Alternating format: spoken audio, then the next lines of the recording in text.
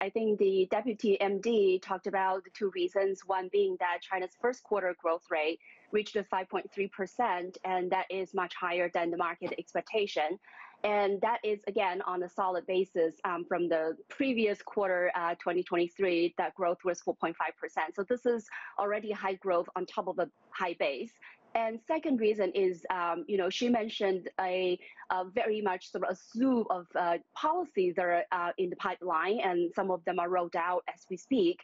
So there's on the consumption side, for example, there's the trade-in programs that is going to increase, spending by about $140 billion. And that is effective, boost on the demand. We also have the fiscal policy that the central government has rolled out a 1 trillion Chinese yuan ultra long duration bonds, and that would again help to boost on the fiscal side.